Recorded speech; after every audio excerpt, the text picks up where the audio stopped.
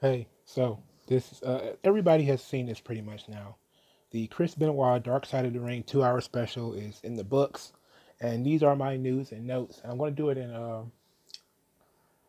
do it in PowerPoint presentation fashion. That way, I can better organize my thoughts because there's so much information that's going to go through this documentary. I want to again, because this is not a review, so I will not be going through the entire documentary. I just will be going through some of the parts I thought were important, pulling out quotes and different things that I thought were interesting. So let's get it started. First things first is I want to talk about this is different from the autopsy, the last days of Chris Benoit's documentary. The differences are on the screen, so if you look at the screen, you can see them. But basically, the biggest difference is that Autopsy is a show for normies, people who don't watch wrestling, and Dark Side of the Ring is for people who do watch wrestling. So there's a lot of insight. There's a lot of big names that were involved with the Dark Side of the Ring segment. There were almost no big names involved in the Autopsy segment. For instance, Sandra Toffoloni, who was the sister of Nancy Benoit, she was not involved in the Autopsy episode. David Benoit was not involved in the Autopsy episode.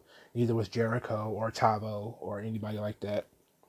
The Autopsy episode was very pointed. They were trying to figure out why Chris Benoit killed his family, as opposed to telling the story of Chris Benoit. They tossed in some theories that I'm gonna talk about, because a lot of these documentaries are so close together, they have a lot of overlap. We will be talking about when they overlap and when they separate. The Autopsy focused a lot on the scientific and the factual evidence with a trained forensic therapist or forensic psychologist. No, it's forensic something or other. Let me look at my notes. It's a trained forensic something or other. And the Dark Side of the Ring segment had some experts like Chris Nowinski, and the sheriff, but a lot of the information was delivered by a journalist named Matthew Randazzo. I'm sorry. So Matthew Randazzo was the main. Well, it talked a lot about the intricacies of the case as far as the evidence against Chris and all these sorts of things. So those are the two differences. You can watch both of them and get to come to a similar outcome. So and if you really want to torture yourself, you'll watch both of them. I torture myself and watch both of these. The Dark Side of the Ring is 2 hours, so of course they got a lot more done than in the Autopsy episode, which was only 1 hour, which is technically only 45 minutes because of like 15 minutes of commercials. So let's get really into the Dark Side of the Ring segment. So the first thing I want to say is I want to make a couple of points. David Benoit is, he's this generation's Kevin Von Erich. For those of you who don't know, Kevin Von Erich is the sole surviving Von Erich from the Von Erich family. His brothers mostly either died or committed suicide. Most of them committed suicide. Kerry Von Erich, the Texas Tornado, former Intercontinental Champion for the WWE, committed suicide. Several of his other brothers have committed suicide. His brother David Von Erich, stomach ruptured in Japan. He died. And Kevin Von Erich, just listening to Kevin Von Erich talk, he is one of the saddest men walking the planet. It's just, and his entire life is his whole family dying. That's what his legacy is all the Von Erichs died. And that's the story of Kevin Von Erich. And now that's the story of David Benoit, is that he's known mostly for his entire family dying, with the exception of his sister and his grandparents. But pretty much his entire immediate family, his father, his stepmother, his little brother, little half brother, dead. And these are, and you feel great sympathy for him. In some cases, even pity. And I want to start, if somebody wants to start the hashtag or whatever, but we need to stop David Benoit from having conversations about this. To me, this is the last time David Benoit ever needs to discuss this subject. He does not need to talk about this ever again. It's too damaging to his mental state. In the After Dark segment, which I didn't put in here, but I watched it, They talked about David Benoit and Chavo Guerrero talked a lot about how they get bullied online and how losers will send them text messages talking about, the dogs are in inside enclosed pool area, and it's like this torment where his life is not being allowed to go forward because he's the son of Chris Benoit. He looks just like Chris Benoit, so it's horrifying that he continues to live this and has lived this for 13 years. It's time to let this guy move on with his life. And I know that he loves the wrestling business kind of in the same way that his dad did, and he wants to get into the wrestling business. It's probably not a good idea. It's almost really, really, really, really a bad idea. But I just wanted to start this as far as my initial comments about this documentary is that if I never hear David Benoit have a conversation about this subject again, I would be happy. He never needs to talk about this again. Can't be good for his mental state. The constant crying and breaking down because his people are calling his father a murderer.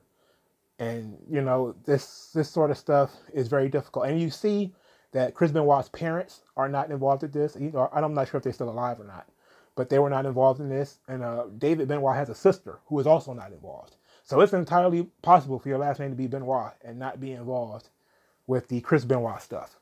And David Benoit needs to put himself in that situation where he just does not answer any more questions about Chris or the family.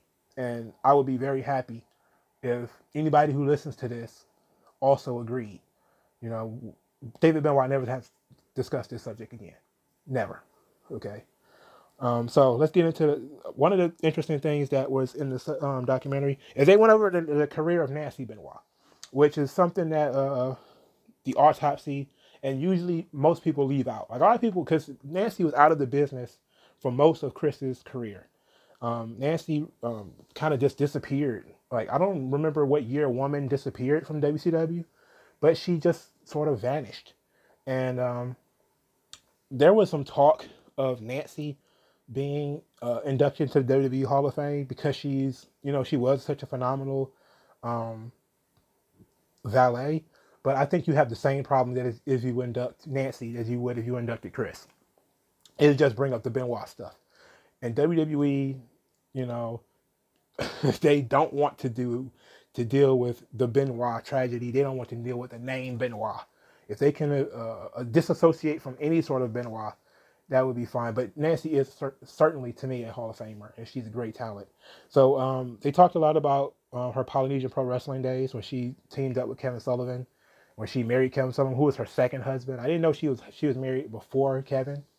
And she left her first husband for Kevin, and then she left Kevin for Chris. So that's the wrestling business, I guess. And I really thought it was interesting that she got the look for her character from a Uriah Heep album cover, which was told to us by Sandra Toffaloni, who is her sister, which was really interesting. I thought the Nancy Benoit stuff being added to the documentary, I think really it did a good job of fleshing out who Nancy is and what her part in the business was, and that she's not just Chris's victim, that she's only known because she was killed by Chris Benoit, and that's a good thing. And usually I don't really care for the feminist trope of the woman needs to be fully fleshed out, but in this instance, it fits because Nancy had a storied career in the business, as before, this whole thing happened. So they talked a lot about Chris, obviously. There were some interesting things that were said. My favorite thing that was said about Chris Benoit is Jericho talked about the change in the Chris Benoit character when he went to WWE and how he became a sort of Dirty Harry type of character. And if you've ever seen the movie Dirty Harry, Dirty Harry is sort of an anti-hero. He's a very black and white guy. He challenges, the villains, and he's kind of rough around the edges, but he's very tough, very Western, kind of like a John Wayne character. And I see that as far as Chris Benoit, I can see that, that Benoit is like the tough guy, and you wouldn't call him a hero, but kind of like the sheriff. You know, he would come in and set things right. So that I think that kind of made Benoit a very likable guy because his character always had high honor, even when he was a heel. You know, Benoit was always a very honorable guy, always willing to fight one on one, head up. You know, the crippler, you know, the tough guy. It was amazing. But on a personal level, we heard a lot about Chris Benoit's perfection, about how he was a perfectionist. That Jericho talked about Benoit selling a kick that didn't contact with him in Japan. That they had a match in Japan, and that Jericho threw a spin kick that Benoit sold without being touched. And then Benoit went and started doing Hindu squats because he was embarrassed that he exposed the business in that way. And Jericho was like, you know, hey, what are you talking about? Like, nobody cares about this. Nobody saw it. It wasn't on TV. It's not that big of a deal. But it mattered to Chris because he was a perfectionist. And this sort of fanatical obsession with being perfect and being right comes up again and again. And it's actually what they used to bridge his conversations with Eddie Guerrero. Because Eddie Guerrero was I guess, somewhat similar. But they also, there was an interview but post-wrestling with Jeff Marek, who used to have conversations with Chris Benoit all the time. And he talked about Chris Benoit being a perfectionist as well. And that Benoit used to have, you know, this unyielding frustration with promos. And that, you know, he never liked doing promos. Because he said, and the quote that Jeff Marek said, that I should have put down because I got to remember off the top of my head, is that Chris told him that I can learn anything physically. If you teach me, you know, I can learn any move. I can't learn how to talk people into the building. It's just not something I was comfortable with. And Chris Benoit was always insecure and uncomfortable in his personality because he was so quiet. And that's another thing that you hear a lot about Chris Benoit, is that how quiet he was, how silent he was, how you know, he was a hardworking guy, and he didn't really want to do all the flash and all the media and stuff. Even though he enjoyed being, you know, a hero to children and stuff like that, he was really an understated guy, and it made him really uncomfortable to have to carry a microphone. And I think that says a lot, because him being the guy who was, I guess you could say, shy, being the WWE champion, even though he was the world heavyweight champion, it was supposed to be equivalent championships. He was the top guy in the business. You know, he was the Raw champion. So he was the top guy in the business at the time. And I wish we could have a conversation about how he might have felt about that. You know, they probably had a conversation about it in the Chris Benoit documentary, which I actually have the DVD of the Chris Benoit documentary. I haven't watched it for obvious reasons. But Chris Benoit being a perfectionist and being very insecure in his personality are two things that I think that you could walk away with understanding that what kind of person he was. That he was an intense performer, but he was definitely insecure about his personality or lack thereof. And a lot of people nowadays, like I see on Twitter and stuff, people saying like he was a no personality mechanic, and like, yeah, he was. That was Chris Benoit, and that's actually why a lot of people liked him, because he was very good. He was probably one of the best at his actual job, which wasn't to be like super flashy. But the third thing that was important, I think, to walk away from is Chris Benoit made the decision, and this was Chris Jericho's statement. He said that Chris Benoit's first job and his last job was pro wrestling. The only thing he ever took a paycheck from was pro wrestling. And the author of the Ring of Hell book, Matthew Randazzo, he said that Chris Benoit decided that he was going to do whatever it took to be a professional wrestler at 14 years old.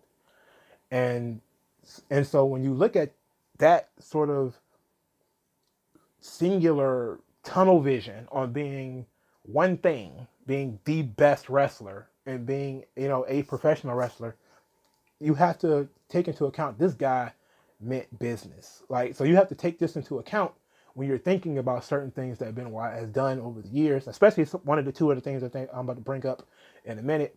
You really have to really remember that Chris Benoit made this decision long before he was even in WCW, before he had wrestled in Japan, before he had done anything. You know, Benoit had made the decision to be a pro wrestler, and he, you know, and there was even some talk that maybe he even started doing steroids in high school so that he could look bigger in pro wrestling. So, you know, that's just some backstory on Chris Benoit.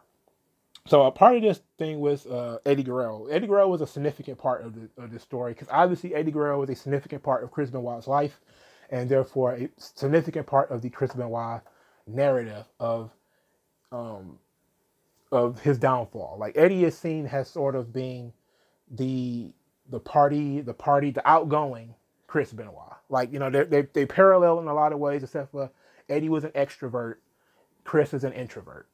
So, you know, he can only let his hair down and chill out around Eddie, you know. So Eddie made him safe, and this sort of thing is very interesting, for obvious reasons that, you know, these two were really close friends.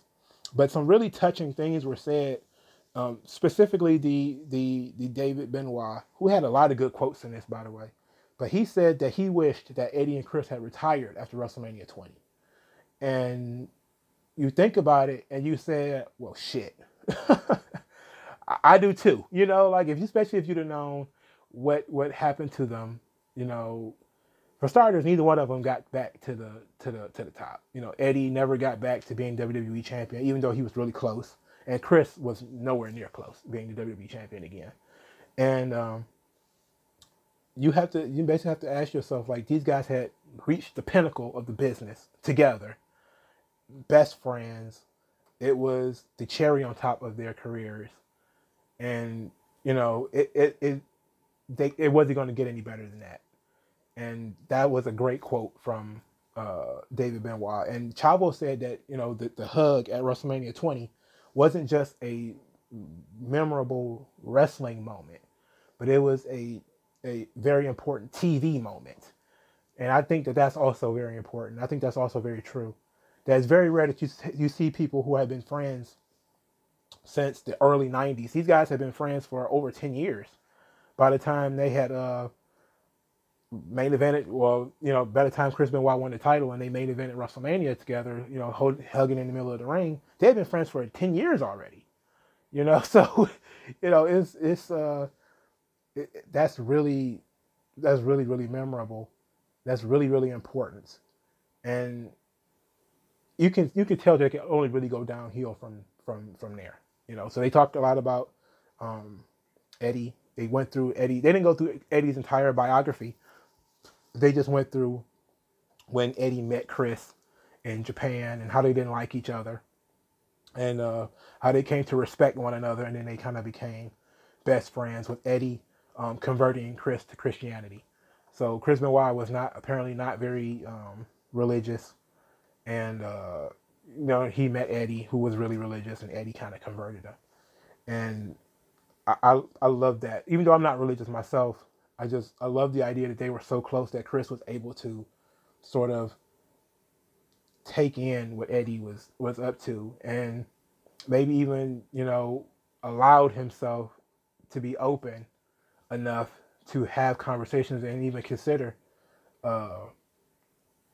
joining him in the church and stuff like that. And I really thought this was a really meaty portion of the story. And Dean Malenko was also very important in this. And Dean Malenko was also in the documentary, of course.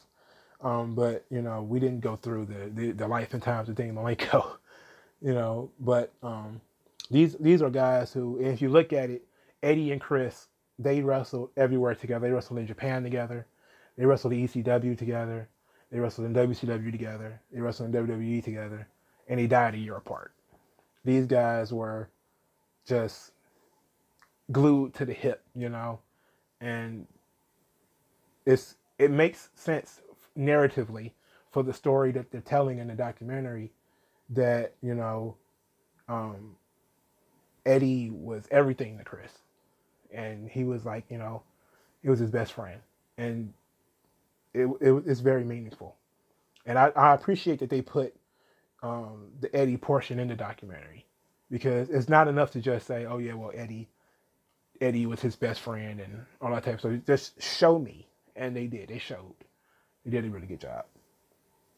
So a lot of the meteor portion, of course, is the psychological damage of Eddie Guerrero's death on Chris Benoit. So apparently, after Eddie died, WWE was going on a vacation, not vacation, a tour of Europe, and Chris Jericho told this story that Chris Benoit actually went on that tour right after Eddie died, and he said that maybe Chris should have taken some time off, but that Chris didn't want to take time off. He wanted to go work. And this ties back into the previous spot when I told you that Chris Benoit was very dedicated to the business, to the point where he was willing to put to the side his own emotions and go to work, even though his best friend had just died, but and this is just my opinion, he probably should have not only not gone to work, he should have also sought psychological help, because it was apparent that Chris Benoit was not the same person after Eddie died than he was before. Chavo Guerrero said something that a lot of people picked up on, and I've seen this on Twitter already, and I've seen a lot of people say something about this stuff already. That Chavo said that Eddie's death affected Chris like a spouse. And the story that was told was that Chris just cried uncontrollably, and every building that they stepped into reminded Chris of Eddie, and that it was incredibly damaging. And Vicky told the story of Chris laying on Eddie's side of their bed, that he would climb into Vicky and Eddie's bed, and he would take Chris would take Eddie's side of the bed and cry. And that does make a lot of people think that they're gay or whatever. And that's kind of the conspiracy theory, but again, no hard evidence of that. And it's after this, of course, we started hearing about Chris becoming paranoid. This is a story that comes up. But also that Chris Jericho said that Eddie's death changed not only Chris Benoit's personality, but it changed his relationships with other people. That his social circle got smaller. That it seemed like Eddie was so important that after Eddie died, he actually became less friendly with everyone. That he kind of closed up. And it was also very interesting that Nancy wanted Chris to retire around this time. And I forget who said it. I think it might have been Sandra. I don't want to lie, but somebody said that Chris was, that Nancy wanted Chris to retire because of how much stress and depression he was going through after Eddie died. And that probably would have been a better idea too, that he should have just walked away. But again, you're talking about somebody who was, when Eddie died, Chris was 38. He still could have retired and done very well for himself. He had done very well for himself. He had worked almost 20 years straight or something crazy stuff like that. With the exception of that time he had a broken neck. But he just loved the business too much. He didn't want to leave. And maybe that was a bad thing that happened. But Jericho said that Benoit essentially became a hermit when Eddie died. Exactly, he basically changed. He just became a completely different person. So they talked about the murders. I don't want to go into the details of the murders, but this is my first criticism of the documentary, is that they had this writer, Matthew Randazzo, tell the story of the murders, which I think probably should have been done by a detective or somebody who could use a little bit more direct expertise. I don't want to challenge the writer and say that he's dog shit or anything like that. I don't know, but I just feel like a crime professional should have done this part. But apparently, the story goes that WWE was doing a loop in Texas, and Chris had missed a couple of shows. One of them being a Beaumont show, and then he was also not going to show up to the pay-per-view that Sunday. And WWE was concerned about him. They did a welfare check. They played the welfare check. And then, they had a sheriff. The sheriff who did the welfare check was in the documentary. I didn't document his name because I didn't think it was important. The family friend who lived next door took the Benoit's dogs back into the house, and she was the first one to see Daniel dead in his bedroom. And then she spazzed out, told the police. The police, went in and they found all three of them in different parts of the house.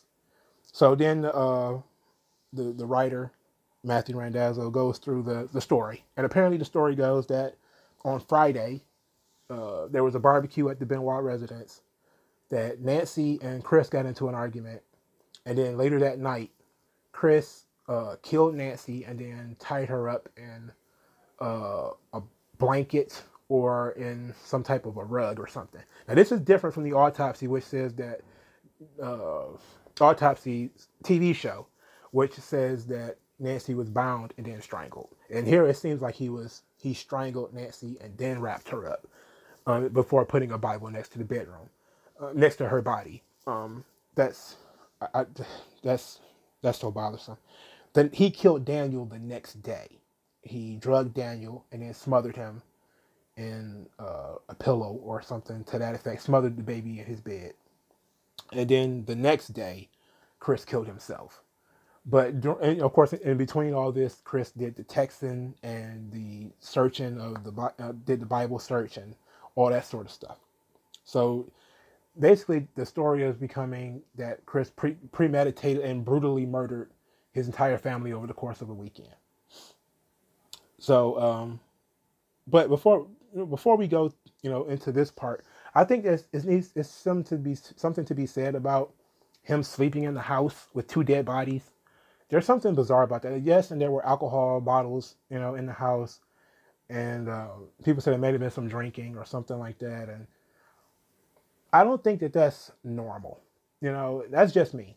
I don't think there's anything normal with you killing your wife and then sleeping with, with her dead body in the house for 2 days. After a day or so, the body begins to decompose and it begins to smell. Okay, so that's probably was really uncomfortable. And I don't think a regular normal person would do something like that. I don't believe a normal person would just be in a house with a corpse all day. And then for 2 days. And then, his son slept in the house with his mother dead in the house. Like, that's fucking psychotic, right? Okay, so they talked about WWE. And the WWE, they talked about the tribute show that they did in 2007. They showed clips of John Cena and Chavo Guerrero and Steve Austin and CM Punk. Everybody saying nice things about Chris Benoit. And, of course, JR was in the documentary, and he was the resident WWE guy, even though he doesn't work there anymore. But he basically said, like, hey, we did this thing without knowing all the information. We didn't know Chris Benoit had murdered his family. There are some conspiracy theories out there that say that, WWE had to have known, which I heard is a Dave Meltzer thing, that, somebody told them that, but it doesn't make, that wouldn't make sense for them to do a tribute show and then erase the tribute show immediately afterwards. That didn't make any sense. So the next night on ECW on Sci-Fi, Vince McMahon retracts his support and for Chris Benoit and promises to never mention the Chris Benoit name again, which to my knowledge they kind of haven't, unless it's been in passing. They really don't mention Chris Benoit at all. They talked a lot about the media firestorm, which is a lot about the WWE wellness program and steroids, and WWE's response to all of this stuff, because this was national news. This was worldwide news, and CNN and everybody was going through the ringer because this was again a year after Eddie Guerrero and some other wrestlers have died as well, around this time. And it was becoming a really big deal, and they thought it was roid rage. I'm sorry. And Vince McMahon even did some interviews and stuff like that to discuss this situation. And he said that, there was too much deliberation into the Benoit murders for it to be roid rage. That, it was, calculated. And I guess this is how Vince feels about the subject. I don't doubt anybody has asked him about it in 13 years. And, maybe has his opinion changed? He probably hasn't thought about it that much. But I can see how he could feel that way, because it is a lot of deliberation that goes into drugging Daniel, and the placement of the Bibles, the checking to see whether you can make the flight to go to the show, which he attempted to do. Again, he checked to see if he could make the flight to the pay-per-view, and all that sort of stuff. But WWE wanted, trying to defend themselves, they told the media, hey, wait for the toxicology reports. The toxicology reports came back that Chris Benoit was pumped full of steroids. So they did. So the writer Matthew Randazzo basically said that Nancy Benoit had said that the drug testing of the WWE was a joke. That was the quote that I guess they had pulled from her text messages. And Chris Jericho actually says, it wasn't a joke, that after Eddie died, it became really stringent, and it was, you couldn't do weed and you couldn't do a bunch of other things, which is there is some evidence that Chris Jericho isn't lying, because Randy Orton had gotten popped for weed in 2006, which was, I think it was right around the time that of Mania 22. So it would have been maybe earlier that year, maybe 2007, earlier that year. But other people have also gotten busted for steroids around the same time.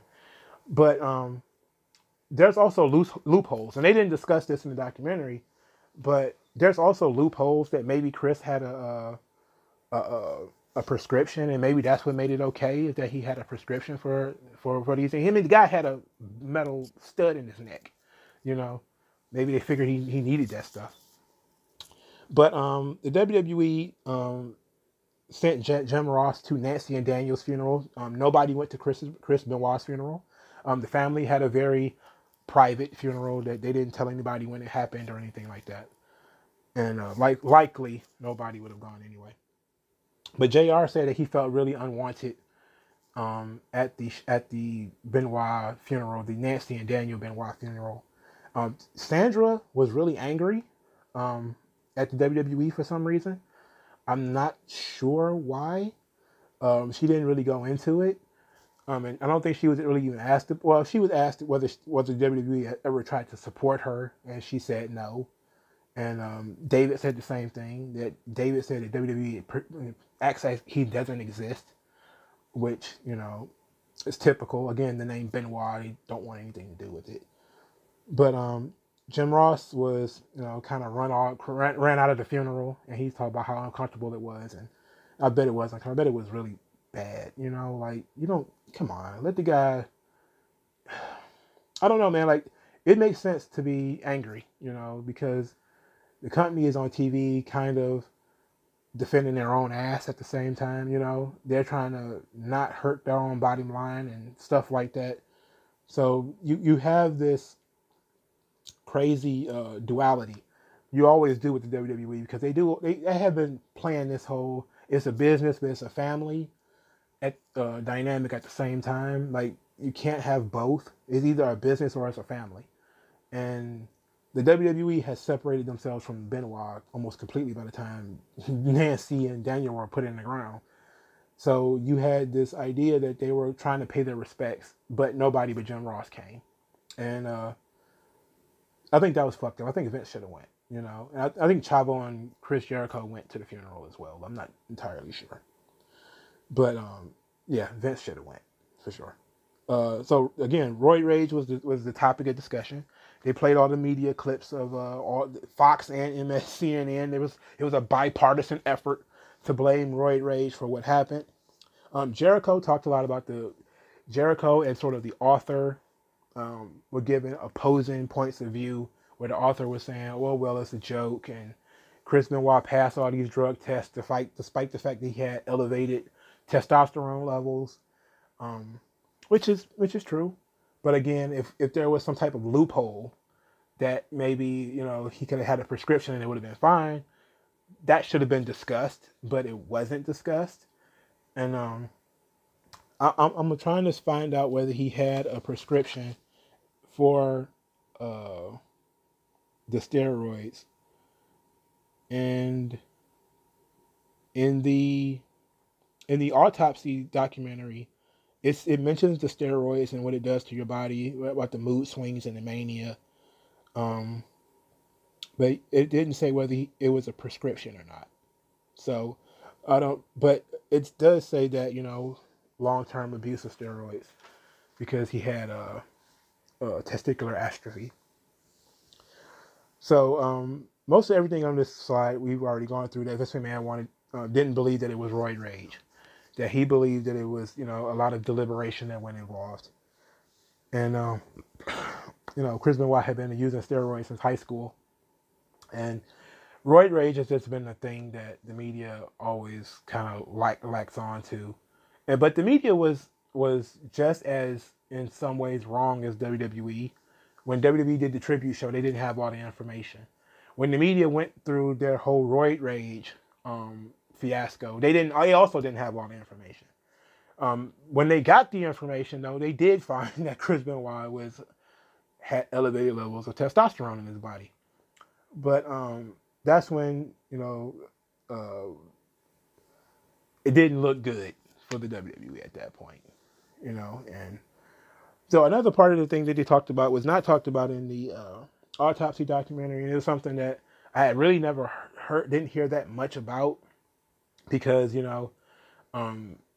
was always portrayed in a lot of documentaries and a lot of stories as being sort of a storybook relationship between Nancy and Chris. But apparently there was some domestic abuse situations that maybe Chris had hit Nancy once in the years prior to the murders, and that she got a personal protection order, which I knew about that. But you can get a PPO. You don't need to actually have abused anybody to get a PPO. You can get a PPO just because somebody scared you. That's they give those things out like candy. A PPO is nothing. But Sandra told the story of Chris basically using her as an intermediary to get Nancy to take him back after he apparently had hit her. And she said she wouldn't go into it any further because Benoit does have living children with a different woman. And I think that was nice. Even though you're calling the guy a murderer, it seems kind of weird that you wouldn't just go ahead and say that he was a wife beater too, even though you are saying he's a wife beater. But I don't know, like maybe it has something to do with Benoit's first wife. Who knows? Because she obviously has not said anything about this stuff, and she wasn't involved in any of this stuff. So Chris Nowinski comes in. He was the star of the second part of the movie, as far as I'm concerned, because he came in and kind of laid everything down as far as being a guy who knew what the hell he was talking about, and it felt like finally an expert had stepped into the conversation. So for people who don't know, Chris Nowinski was a pro wrestler. He was a WWE wrestler at that. Was he any good? He was wildly mediocre. He had a good gimmick though. Like he was legit, went to Harvard, so they kind of used that, and he was all right. But now he runs the Concussion Legacy Foundation, which studies the brains of athletes past after their death to look for CTE. He got 6 concussions in the WWE and retired. After his 6th one, he said, "That's it, I'm done." Smart guy, right? The smartest guy in the room. He lived in the gimmick. He got the 6 concussions. He's like, "I'm out of here, bro." But he told the story of meeting Chris Benoit, even though they worked at the same time. So he said he had a conversation with Chris about 6 months before the murders. So it would have been December 2006, January 2007, and Chris Benoit approached him to discuss what Chris Nowinski was doing. And Chris Nowinski was, of course, studying brain damage, and studying concussions, rather, and its correlation to brain damage. And he said that Chris Benoit was actually interested in talking to him about the kind of damage that could be done to the brain through concussions. And Nowinski this is when he told Chris that he had 6 concussions and that's why he's retiring. And then he asked Chris, "How many concussions have you had?" And Chris said, I've had too many to count." But apparently they never really got into a deep discussion on it, like Chris Nowinski or Chris Benoit wanted to, and it kind of fizzled out. But after all the roid rage stuff had taken place to the news, Chris Nowinski said it did not look right to him that roid rage would cause this problem, and that this would we start to look into the CTE, and that he contacted Chris Benoit's father, Mike Benoit, who was not in the documentary, and asked if he could do study Chris Benoit's brain, which of course he did, and they found all sorts of damage to Chris Benoit's brain. So Chris Nowinski talks about, like, only thing he knew prior to the Chris Benoit stuff is that CTE was almost purely looked at in football players.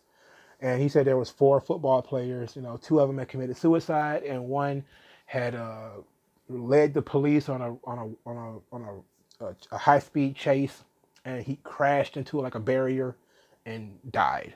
So of the 4 football players that he knew with CTE, 3 of them were dead. And so he decided that there got to be something about this CTE thing and about this head damage that could be worth looking into. And he looked into it. Obviously, he found that Chris Benoit has severe CTE. And Chris Nowinski says essentially that CTE can change their behaviors, their personalities, cause mood swings, all that sort of stuff. And this is when it really gets interesting, because now we start talking about the causes of the brain damage. And Jericho was the star here, because Jericho says, like, steel chair shots to the head was like a badge of honor. Essentially we all did it.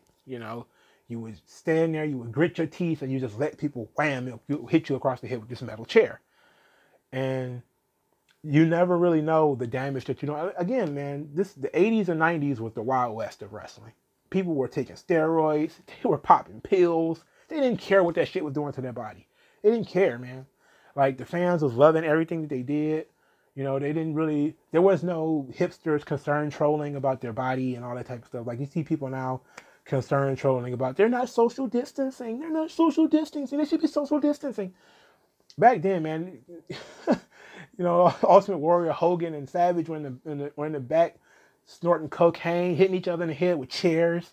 Like, it was insane. That was the business. And Jericho was right. Like, it was you would be considered a pussy if you wouldn't let nobody hit you in the head with a chair. I can see that. And that's kind of if you wanted to say that there's a quote unquote toxic masculinity, that would be it. It would be the masochism of the amount of self-harm that wrestlers would be willing to put themselves through to impress other people. And that's really what it is. Wrestlers willing to, destroy their own bodies to impress other people, to make fans happy. Goddamn Mick Foley lost teeth, got hit in the head with chairs. He got hit in the head with chairs like 15 times in one match. It's absolutely nonsensical that anybody would have to put themselves through that kind of damage. But that was the business, and I'm glad it's not the business anymore, And I know that, sometimes people think that wrestling is pussied out, and sometimes you could pussy out for good reasons, and you kind of don't want guys murdering their families or killing themselves because they have,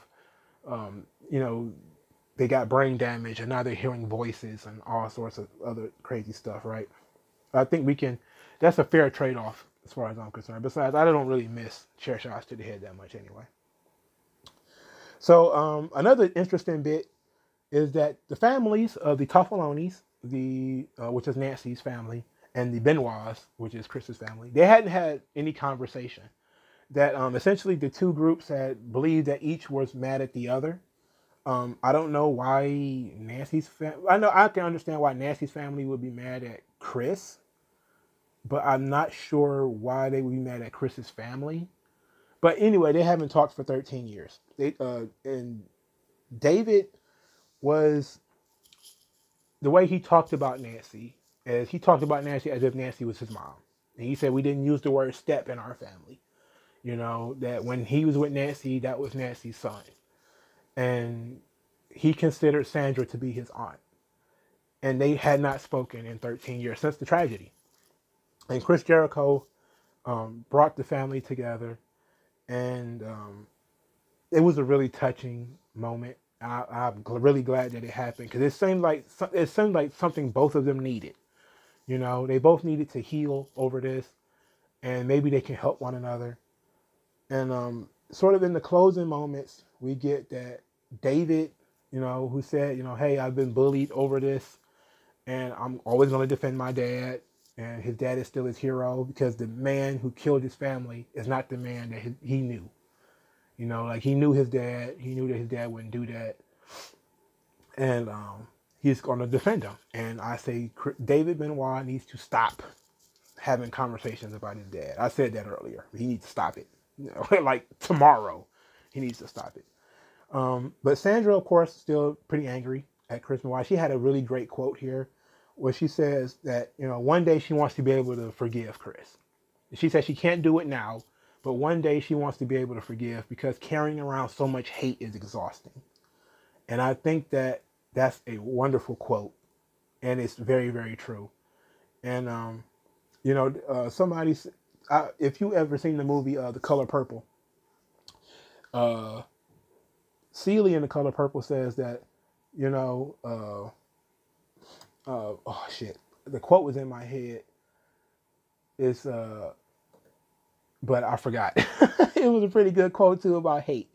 But it was basically like, if you know, some people that you hate don't know it, other people don't care, right? So I think that's kind of the crux of it, is that you can hate whomever you want, but either A, they don't know it, they don't know that you hate them, and B, if they do know, they don't care. And then there have been people in interviews who have said something like, you know, hate is taking poison and expecting the other person to die. You know, and I'm glad that Sandra is at least willing to try to let it go. Even though, you know, 13 years is a long time to be carrying that weight. You know, it's a really, really long time. And, you know, maybe some people will be like, I would hate her and hate Chris Benoit to the day that I die. But, you know, sometimes forgiveness is not for the other person. Sometimes it's for you. And we end up having this conversation a lot, you know, in terms of, not to take this too far to the left, but in the black community, we had these conversations about police brutality, and that the families usually are very quick to forgive. They usually forgive within a week. And people would say, oh, that's weakness. That was, you know, why are we always so forgiving? That's so weak. And then sometimes you have to realize that forgiveness and letting it go is not for the perpetrator. It's for your own mental well-being. And that's what, you know, Sandra is trying to get at here. That one day she's going to stop poisoning herself with this hate for Chris Benoit. And one day she's going to let it go. But she's just not ready to do that yet. And that's very interesting to me. And I hope she can get there sooner rather than later. So I did have, you know, some minor criticisms of the documentary. It was actually very good. It was a very good documentary. I'm glad that it ended on a positive note, to let us know that the Benoit family, as far as Sandra and David and all of them, are moving on. I'm really glad that, again, I've said earlier that I don't think Matthew Randazzo was the best guy to deliver the crime scene evidence and all that type of stuff. I think you should have gotten a police officer or a detective, maybe even the people who did the investigation. They should have been the ones to deliver that information.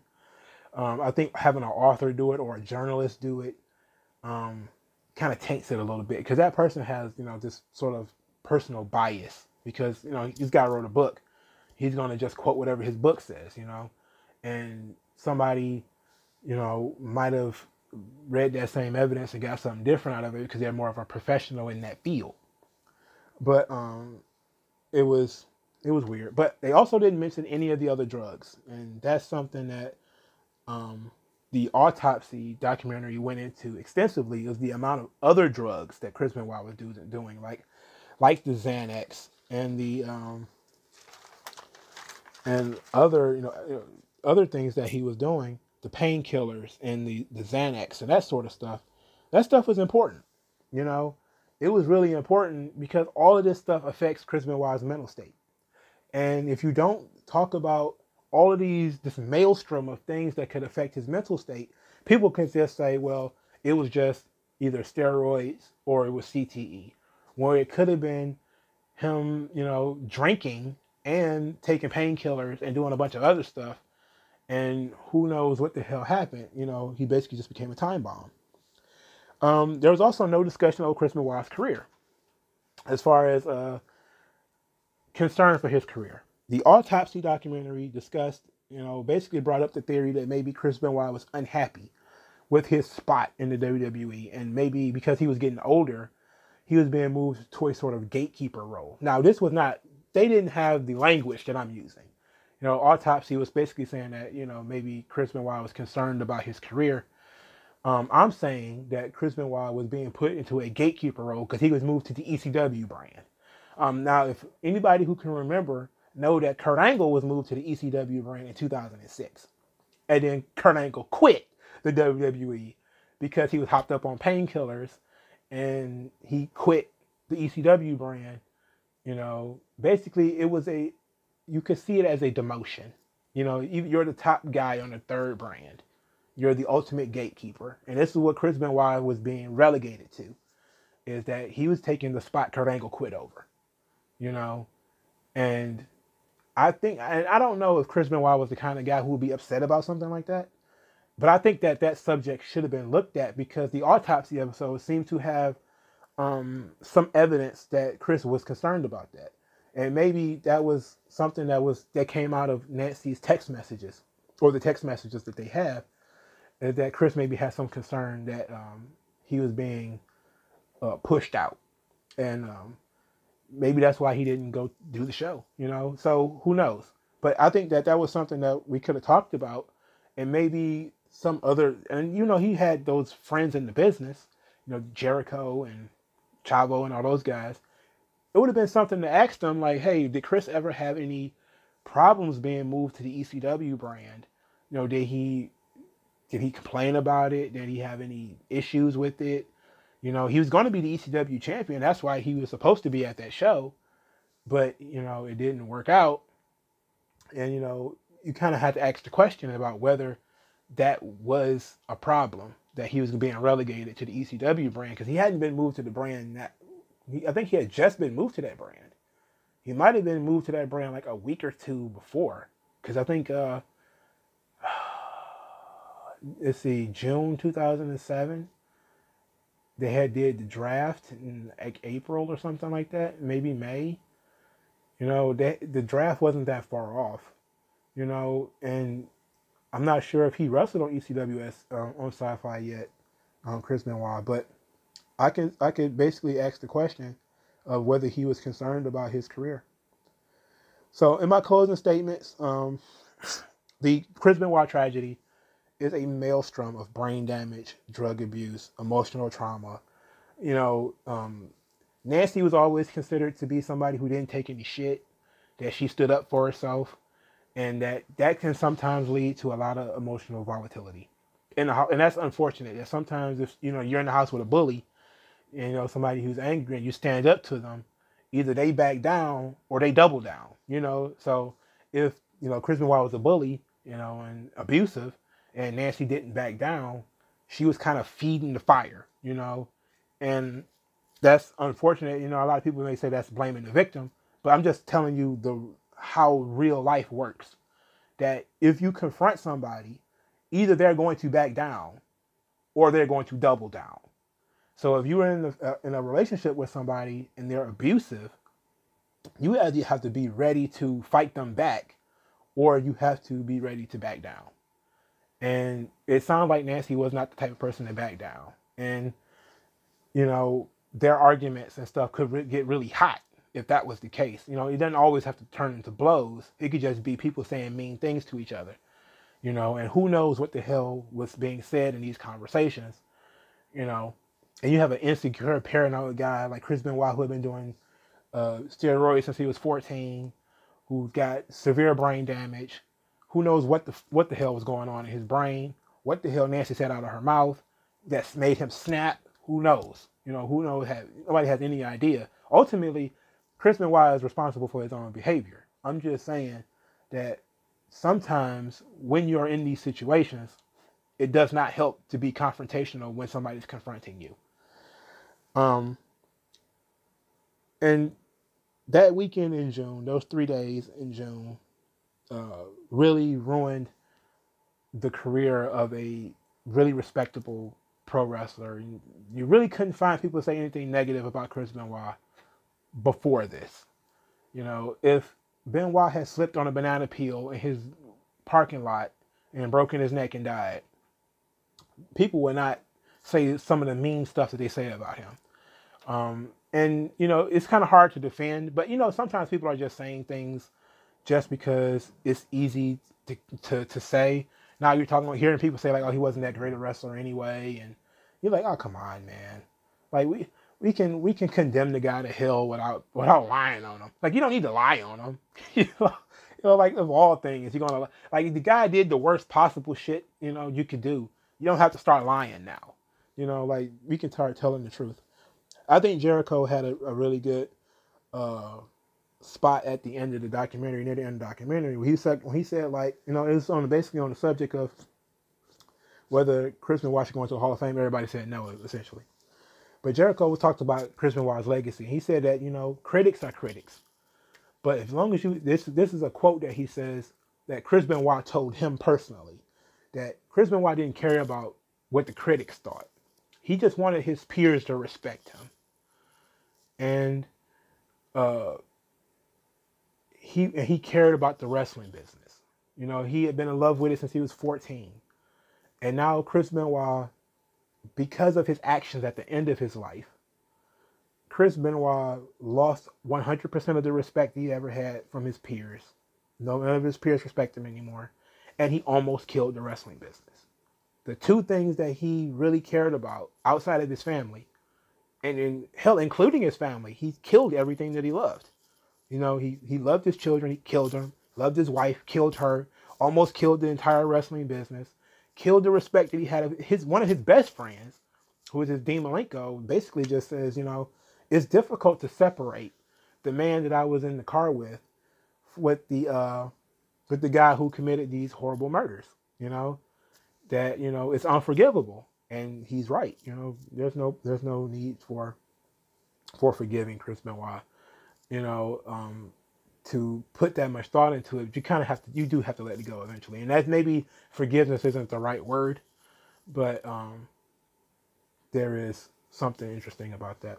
And of course, the documentary pushed for WWE to sort of, it became a sort of closet induct Nancy into the Hall of Fame thing, but the Benoit name is not gonna let that happen.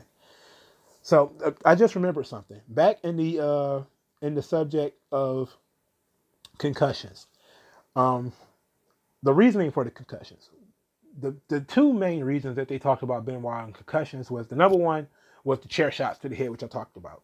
The second was the flying headbutt. So this is where the author, I think, shined, because he was able to bring in his wrestling knowledge.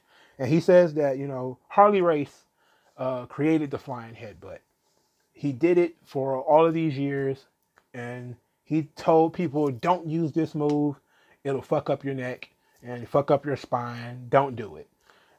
Despite that, the Dynamite Kid did it for an obscene number of years and ended up in a wheelchair.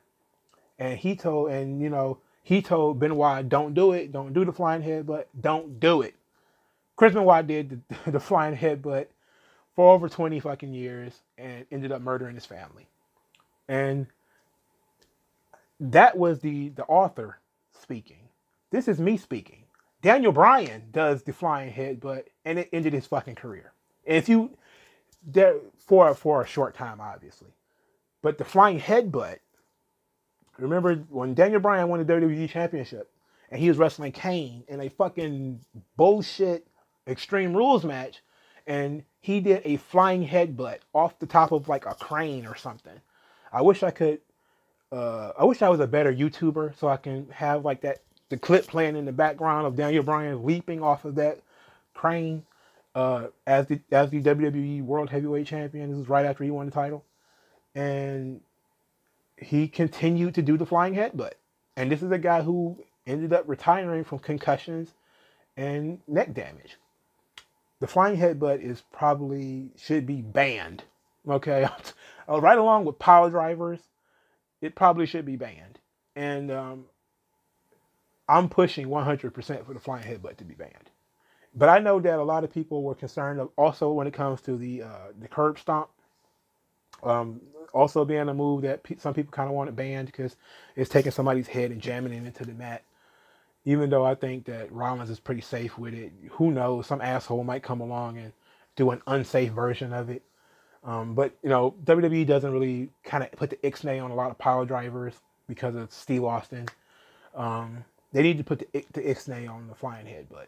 And I'm not sure if I've seen Daniel Bryan do it recently, but I know that he did it, and he used to do it. They used to call it the flying goat, and that's not a good idea. They need to ban the flying headbutt. So, but that was it. Thank you guys for listening to my presentation. Feel free to drop your comments down below. We can keep this discussion going. I really don't want to do any more Chris Benoit videos. I really don't want to do any more Chris Benoit videos. This stuff is exhausting. Okay, the Chris Benoit story is one of the top 3 saddest stories in the professional wrestling business. Number 1,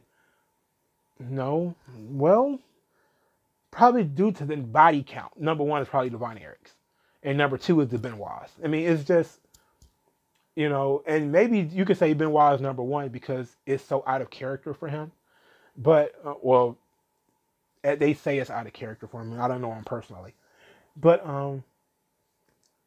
those 2, because of the amount of death involved and the circumstances surrounding all of these deaths, the pro wrestling business does not need any more Chris Benoits or any more Von Erichs or any more Bruiser Brodys or any more Owen Harts. You know, guys dying in the ring, guys dying outside the ring. You know, it's not doing the business of any favors. But this stuff is exhausting to talk about. It's exhausting to get through. You know, because you see the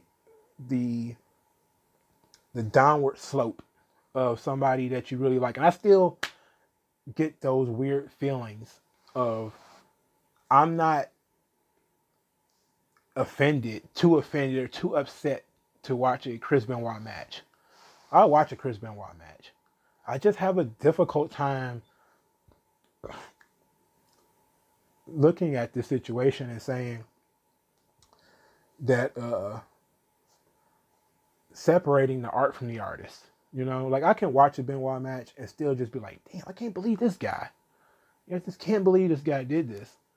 And it's tough. And that's something that we gotta learn how to deal with. And some fans who would say, well, just don't watch it.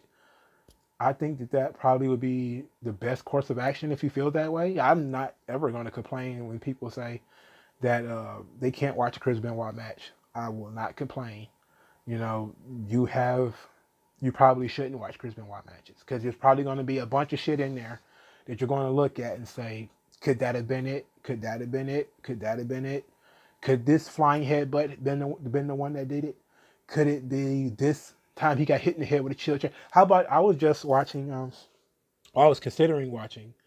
No, I was watching the Backlash 2006 pay-per-view. And on that event, Chris Benoit wrestled Edge. And Edge hit Benoit in the head with a brick. In the back of the head with a brick. And I'm pretty sure he didn't hit him super fucking hard, you know, but it was a real brick. Because later, I think it was a last man standing match or something like that. And Edge threw the brick against the metal steps to get the clang sound. To show people that it was a real brick that he hit him with.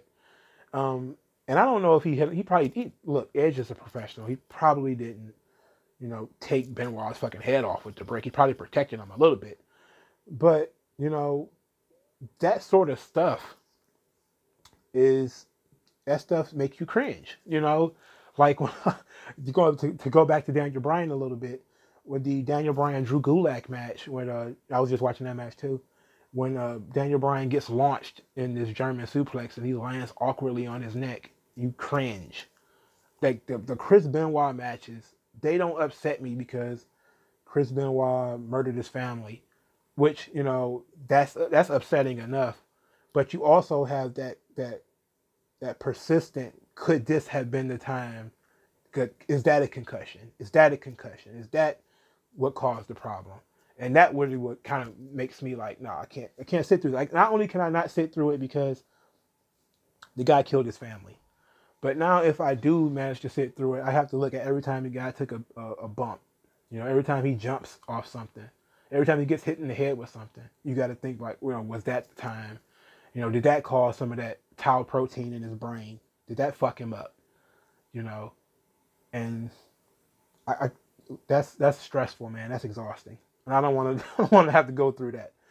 So whether you like Chris Benoit or not, man, I hope you enjoyed this presentation. I put a lot of effort into it. I appreciate everybody who, you know, my other video had been seen like 2,000 times up to this point. So I appreciate everybody who's watching it, sharing it, talking about it.